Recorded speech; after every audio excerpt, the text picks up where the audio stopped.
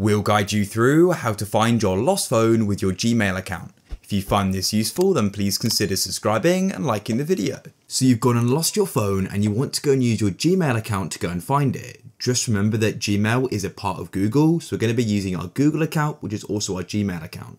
So then what you need to do is go to the top right and click on your profile icon and click on manage your Google account. Then you come over to the left and click on data and privacy. Then what you need to do is go and scroll down until you go and see the option for your devices. If you're struggling to find that, you can always use the search at the top and go and type that in as well, your devices, and you can then go and click on devices. Then what you need to do is scroll down and find your device. Your device does need to have your Google account set up on it for this to work, of course. Go and find it and go and click on it. And now as you can see here, we've got the option for find device. Then what you can do is go and click there, and it will then go and say contacting device, and it's going to go and track it. And as you can see, it's last seen just now, and I can go and see the location for it.